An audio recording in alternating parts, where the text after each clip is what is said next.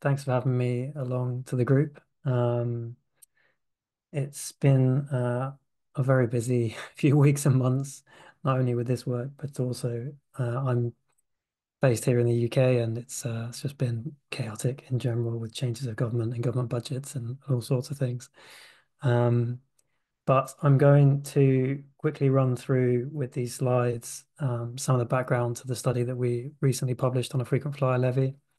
Some of the kind of modeling considerations, some of the impacts it could have, some legal considerations. And it's a kind of mishmash of content that's been brought together across the three reports that you can see on the cover here. So one on the left is by CE Delft, a consultancy in the Netherlands, who did some of the technical modeling on this using the European Union's air passenger forecast model. On the right, the legal assessment that we commissioned from Adderstone Law, a specialist aviation legal practice. And then in the middle, the kind of civil society report that brings together all of the analysis, and the one that was published and launched in the media a couple of weeks ago. I know there's an awful lot of expertise in the room. I've left room plenty of time for discussion and questions at the end, but if there's anything pressing, feel free to cut me off and ask if I've explained something poorly. Um, so just in terms of the structure, I'll briefly go through the kind of project context and the political context, and then I'll talk mostly about the economic modelling and the legal feasibility of the proposed levy, and then we'll move to questions and discussion. Just in case you're not aware, so the New Economics Foundation I work for, in case who we are. So NEF is a charitable think tank. Um, think tanks are research institutes. If you're, I think if you're coming from another part of Europe, they might be framed differently, but we don't have any party political affiliations. And you can see how we're funded on our website. We're transparent about who funds us because there are some think tanks in the UK that are a bit dodgy on that sort of thing. So it's always worth checking. Um, at NEF, New Economics Foundation, we first started researching and talking about the idea of a frequent flyer levy about 10 years ago with our first report with a campaigning charity called Possible. And we've continued working on it since then and had some modest success with it from the perspective that at various points, UK political parties have adopted the frequent flyer levy in their manifestos prior to elections, but it's never been adopted by the winning party. So hence we don't have one in the UK right now. So still plenty of work to be done there. But more broadly, NEF works on all sorts of different aspects of the kind of economics of the green transition, social justice, and those types of issues, both in the UK and in Europe.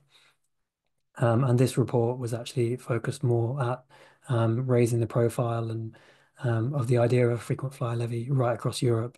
And the media coverage that we had a couple of weeks ago reflected that with major outlets all across Western Europe picking up the analysis. We were partnered in this project by Stay Grounded. If you're not familiar with them, they're a network of um, various different groups, campaign groups, community groups, experts, and others, all working on the issue of aviation's climate impact. And they were key to bringing together the kind of coalition of organizations that had an input into the project and the design of what we were proposing. Um, so just a bit of context, although I imagine this will be fairly familiar for most of you. Why are we talking about the frequent flyer levy? Well, three main reasons.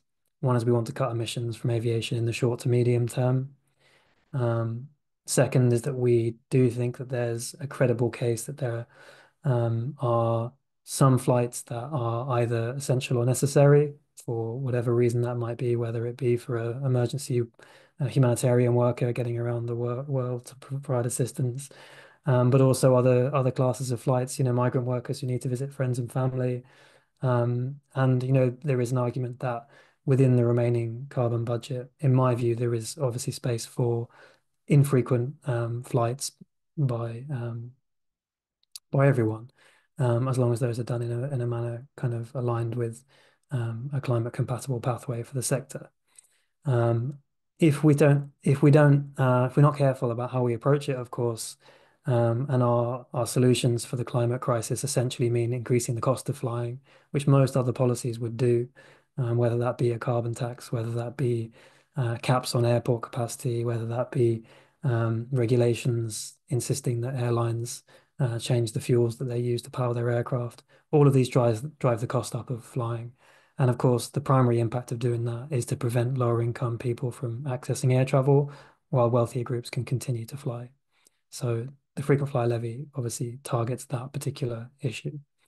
And then, of course, finally, the issue of raising funds to accelerate the transition to a fairer and greener economy across Europe. And also, as is being discussed right now at the UN climate conference, the issue of the support that's going to be provided to those nations that were less responsible for the climate crisis, but are nonetheless facing some of the most severe damages as a result of it. Um, so in terms of aviation and its the sort of climate context, again, many of you probably discussed this, and maybe even know more about this than I do. But my simple reading of the situation is that aviation emissions are rising, and across Europe, they're forecast to continue to rise, particularly as slightly less developed nations sort of catch up and build out their air capacity. And in that context, the technological solutions that we currently have in front of us, particularly in the short to medium term, are not enough. And a responsible government would not rely on these technologies that don't exist at scale to manage an issue which does threaten all of our safety and well-being. And as a result, the vast majority of experts, whether that be the International Energy Agency, the Royal Society, academics, other professionals, recognize that there is going to be some role for, as they say, demand management, or simply the idea of controlling the number of passengers and planes that fly, particularly controlling growth, maybe even reducing the number of planes in the air, at least until the climate issue is resolved. If we delay doing that, there are significant costs to all of us. That includes the aviation sector itself, whether that be simply because of the political pressure that builds on the sector, whether that be because of the climate damages that are done in the short, medium term, which accrue and build up and have longer term impacts for all of us, or whether that be the pressure that aviation, overspending, if you like, the carbon budget or the remaining carbon emissions, puts pressure on other sectors and other communities that, as a result, would have to, if we're serious about meeting our temperature reduction goals, they would have to speed up their decarbonisation efforts, potentially at greater cost. And then, of course, there are the fairness aspects to this. So, in general, though, of course, not exclusively, air traffic and passengers in the air are mostly on non-essential trips.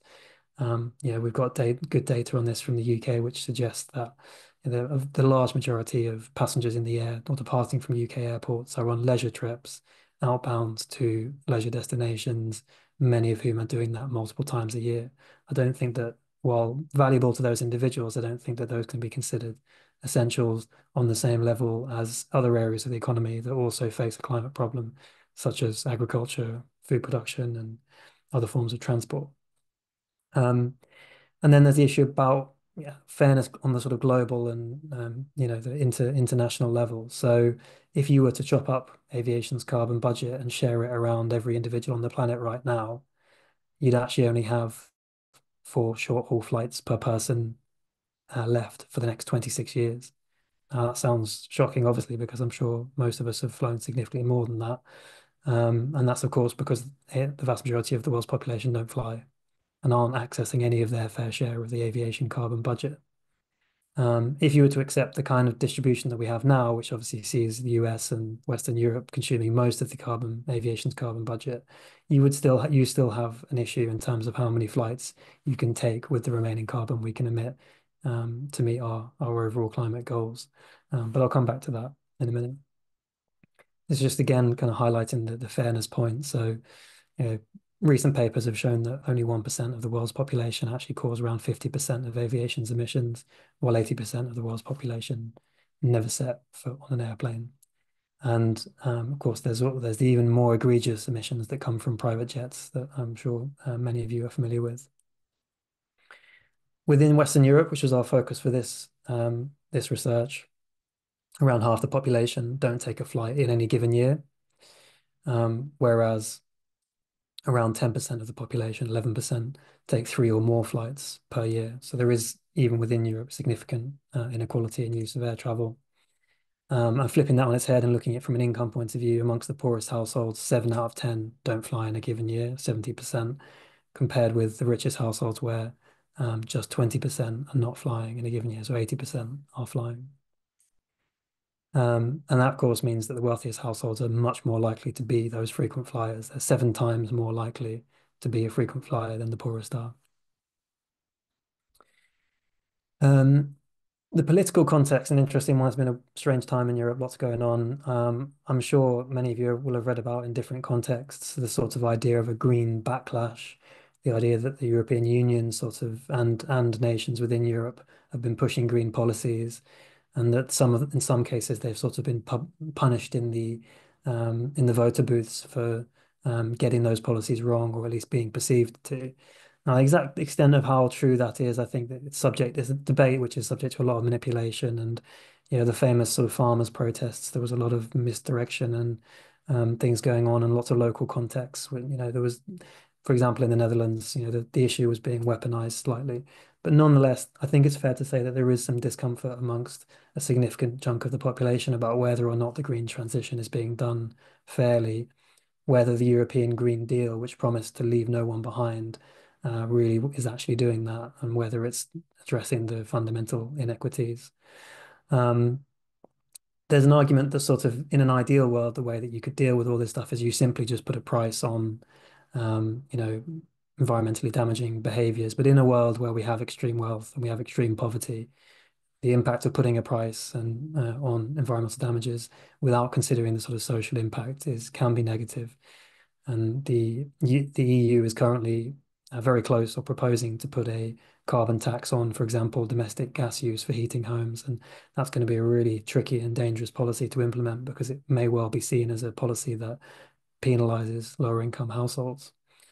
And that's why we want policies in aviation to be as fair as possible, and not just technically fair in on paper or in the spreadsheets, but actually visibly fair, so that there could be no arguments as to exactly who is being targeted by the policy and why.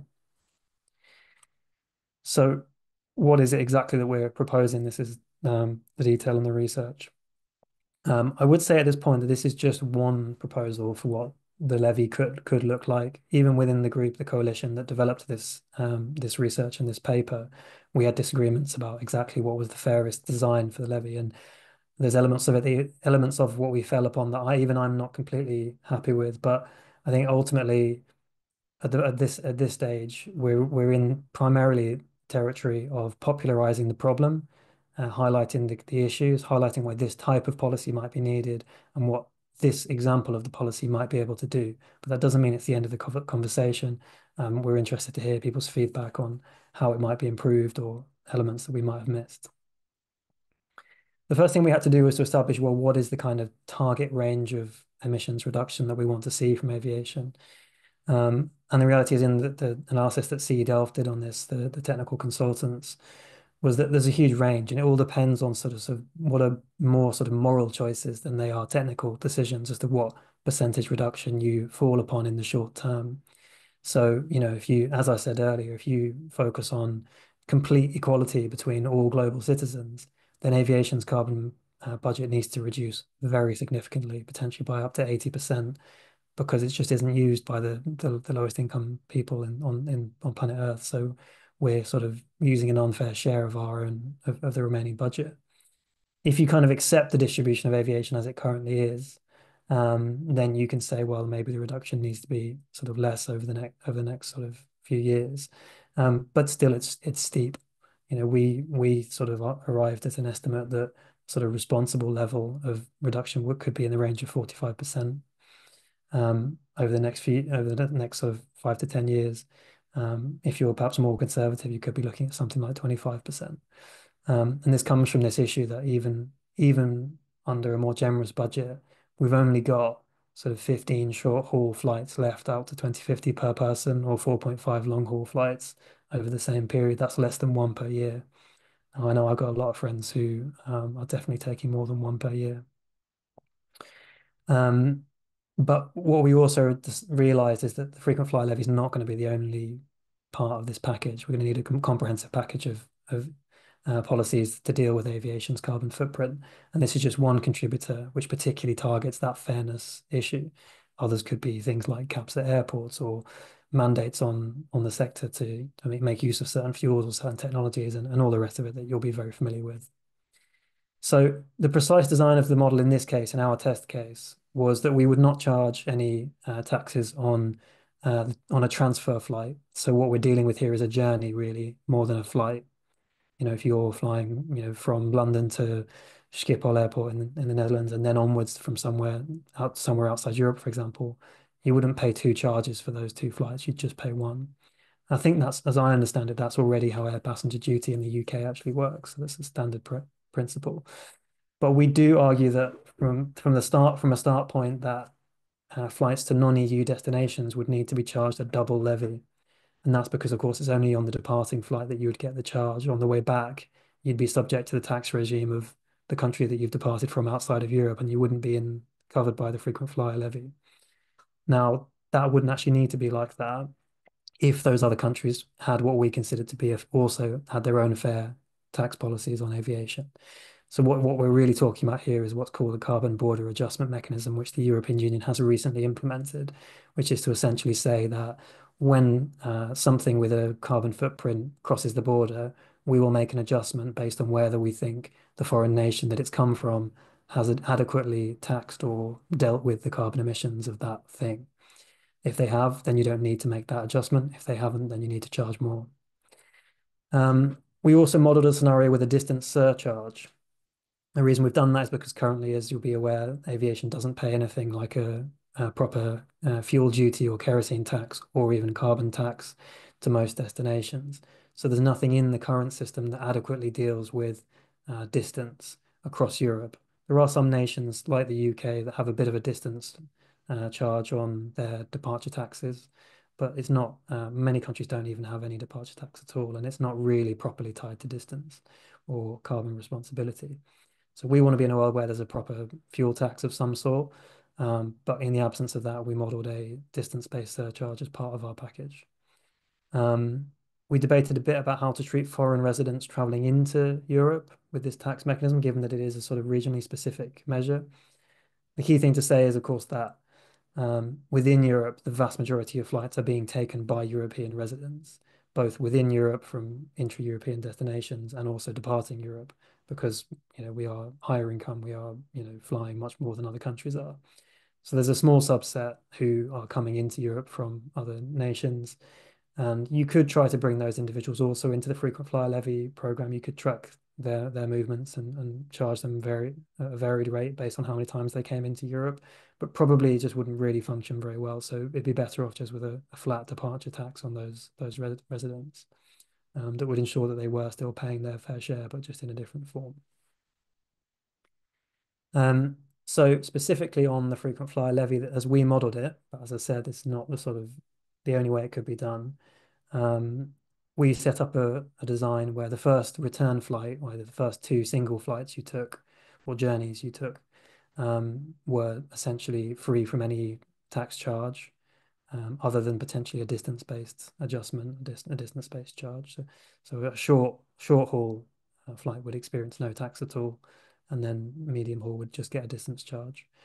And then on your sort of second return flight, i.e. your single flights 3 and 4, you'd pay €50 per flight. And then on single flights 5 and 6 or return flight number 3, you'd pay €100 and so on, rising upwards from there. And we modeled this so that it would replace existing ticket taxes. So in places like Germany, the Netherlands, the UK, where you might pay anything from sort of 10 to 50 to £100 in a departure tax, that would be replaced by this. And governments implementing this would obviously sort of make back the lost revenue from this new policy. We also proposed that there would be an additional surcharge placed on sort of comfort class flights in premium business or first class. We put this at €100. I actually, in hindsight, think it should have been higher than that because I don't think that's a big enough adjustment, particularly when you're talking about business and first class flights. But in the model, there were a very tiny number of the actual passengers in those higher classes. So it won't have had a significant impact on the design of the levy. The only final thing to say is what we didn't do is we haven't placed or assumed any additional charges are placed on airlines for their non-carbon based emissions that also damage the climate. There's an argument that those should be controlled in some way or potentially even taxed, but we didn't do that in this piece of work. So the headline results across Europe, if you were to implement this in 2028, with what I recognize are relatively aggressive pricing levels, I would say, and hence in a sort of real world scenario, they might not be ramped up as aggressively as this, depending on your views. But if you were hypothetically to put it in place in 2028, you'd get a 21% reduction in aviation emissions. And of course, because most people don't fly or only take one flight per year, they wouldn't be seeing any additional cost from that. The majority of people wouldn't see an additional cost from that 21% saving in emissions. Obviously, that saving in emissions is linked to a reduction in passenger numbers in this scenario of around 26% in this case, and brings with it a very significant rise in tax revenues across Europe. So from current ticket taxes, each year Europe brings in something like 10 to 11 billion euros under this quite punchy design of a levy. You raise around 74 billion euros in that year, which is a pretty chunky increase in revenue. And you can look at that on a sort of country by country basis across Western Europe. You can see on the very far right-hand side the kind of money that these different economies could raise from this levy. You know, looking at 9 billion in the UK, 3 in the Netherlands, 8 in Germany, and so on. And in each of those countries, varying levels of reduction in emissions and reduction in passenger journeys. You will note there that the Netherlands sees a smaller reduction in passenger journeys and emissions. That's because, as I understand it, because the Netherlands has a much larger share of the transfer passenger market, which, of course, as we said, doesn't get taxed in the model on your transfer flight. So their demand doesn't reduce as much as other European nations do. Otherwise, it's a fairly sort of similar pattern based on at least these Western European nations. And of course, the key point is about the fairness of this. So, as I say, around 54% of the reduction in flying and hence the emissions savings comes from just 4.5% of the Western European population, the most frequent flyers, and 72% don't pay any frequent flying charges. And that can be split also by income. So looking on the right-hand side of the figure, for households on under £20,000 or euros of household income, only 15% of people are affected by this, or pay any sort of additional frequent flying levy, compared with 63% amongst households with higher incomes at over 100,000 euros or pounds per year. So from a fairness perspective, we think there's a pretty strong narrative there. And actually that 15% amongst low-income households might even be a slight a bit of a trick of the data, because this is household income, and there is actually a group of households out there who are on very low income but have very high wealth. And because you might ask yourself, well, why are households with only 20,000 or less of income flying so frequently at all? And of course, one argument is some of them will fly for business. But actually, there's also this group of households who have very low income but high wealth and therefore are able to fly frequently as a result of that. So that's the kind of overview of the policy as we designed it. Then, as I said, we've been working on this for a long time in the UK, and one of the key pushbacks that we've always had to the policy, even though it's widely popular sort of with the public in polling, it's popular with a decent number of politicians as well. But the challenge we always get is, oh, it's too complicated, it's too technically difficult to implement, you couldn't do it. Now, I think there's some legitimate concerns, but there's also some people who are saying that just because they don't actually like the policy and they want a way of getting rid of it. And hence this is just a convenient way of doing that. So we wanted to dive into a bit more detail on what it would take to actually deliver the policy. So our legal assessment suggested that, I think overall, is it legally feasible to do it? Yes, it is. It can be done. It's not an impossibility. There are some hurdles that you would have to overcome to do it. And the two perhaps most important are the issue of proportionality and unanimity. And I'll come back to those in a second.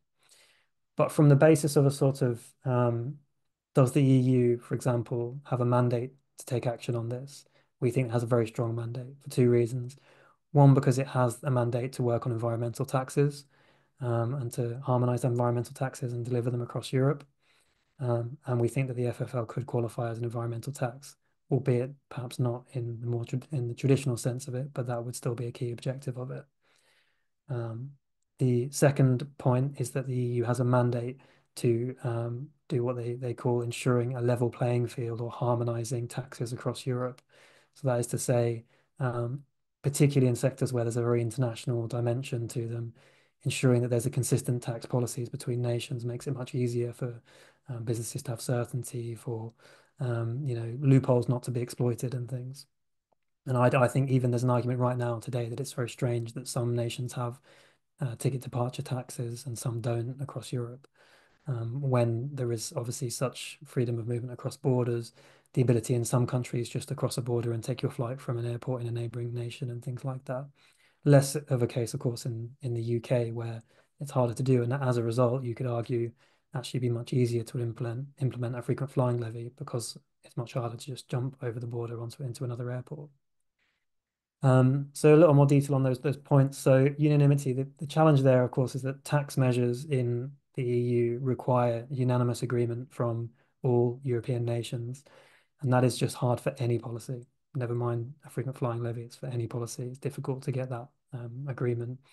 And as I understand it, the European Emissions Trading Scheme, which currently does put a sort of price on European carbon emissions from flying and from other sectors, was passed or was delivered because it wasn't a tax per se, it was a trading scheme, although it actually functions in many ways similar to a tax. They sort of got around the legislation on that, that's my understanding.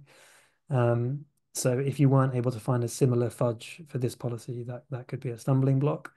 But equally, the analysis suggested that it wouldn't be that difficult for a subgroup of European nations who were wanted to be progressive and move forward to be able to deliver the levy collectively. And there are precedents for that will come back to.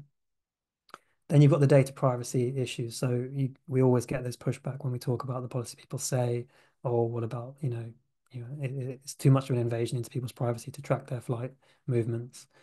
Now, of course, the first thing to say on that is they're already being tracked in a huge number of different ways, whether that be for security purposes, passport numbers being tracked for migration reasons, or frequent flyer programs that airlines and these sort of coalitions of airlines use to sort of track behavior of their passengers and offer rewards and incentives as a result. So it's commonplace, but nonetheless, people raise these concerns, and we would obviously need to deliver a system that had protections to ensure that people's data was private.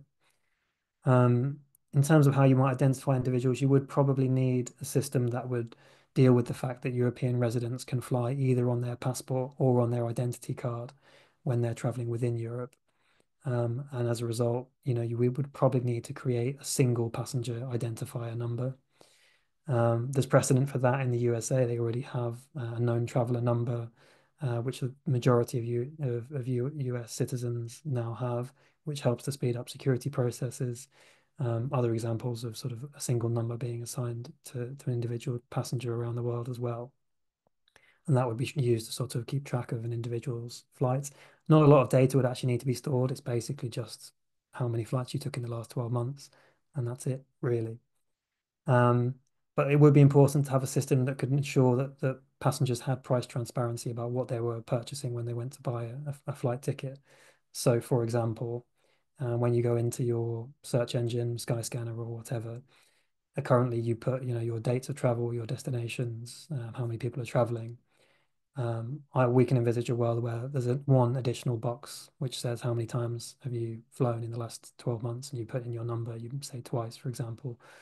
And then it gives you a quote based on how many times you said you've flown. So it adjusts your tax paid based on what the system knows you would likely owe as a result of that. That's the sort of price checking component to it. Then when you actually move through to purchase the ticket, then obviously the system would need to be formalized. The database would be contacted, and the correct information for how many times the individual had flown would be extracted and put onto the ticket price. We think it can work if there's the political will, I suppose. Just on that though, I think the other thing that the legal advice did flag, I haven't put it up here, is that if you were worried about the complexity of doing this, or you wanted a quicker, faster way of taxing frequent flyers, the other way to do it is to put the tax not on the point of sale, but to put it on an individual's tax return at the end of the year. In many European nations, every individual in the country, every worker completes a tax return every year. So you wouldn't even have a problem with that. In the UK, not everybody does. In the UK, anyone who earns over 150,000 does, and anyone who's self-employed does. Um, if you, for example, you were to put a charge just on people who flew more than 6 times per year, then the chances are that most of those people are people who earn over £150,000 a year anyway. In fact, the data suggests that they are.